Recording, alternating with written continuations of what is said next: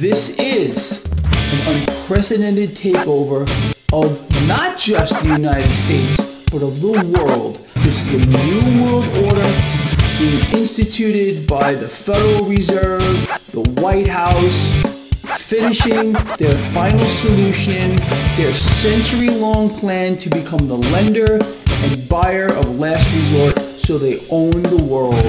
It's all cooked. It's crazy. This is what happens when you have a communist, fascist, new world order takeover, and they feed you whatever information that they want you to believe is true. Divide and conquer mechanism, the distractions, they're in full swing. There's no choice, there's no free market, there's no anything anymore. It's all twisted and distorted, and these things are only going to get worse.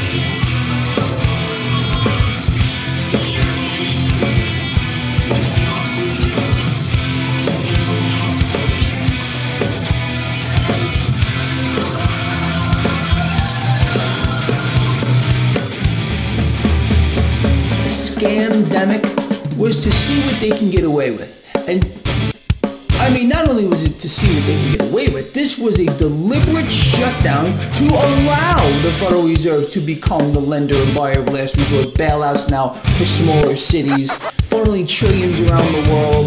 Spend, spend, spend, bury yourself in more debt than you've ever been in before. All part of the same twisted scheme. There's all that digital money backed by nothing and printed on nothing coming from all those central banksters. These low-life, scummy politicians around the world locked down the global economy. When the Federal Reserve came in and said, we'll give you criminals, the Wall Street gang, all the money you want to keep the fraud going. You got it? We'll buy you junk bonds. We'll give you all the dough you need to keep gambling. The trading houses. This thing isn't opening up. The whole game is disgustingly rigged.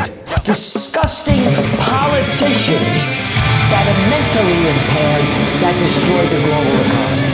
We'll be dead in 10 years because these same sick son of a bitches, and to be equal, daughters of bastards, are going to take us to war. And you can see how easily the people march off, just like they marched off to them to fight the COVID war.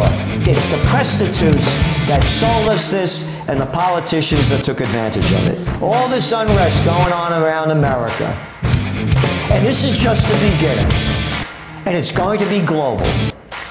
When people lose everything and have nothing left to lose, they lose it.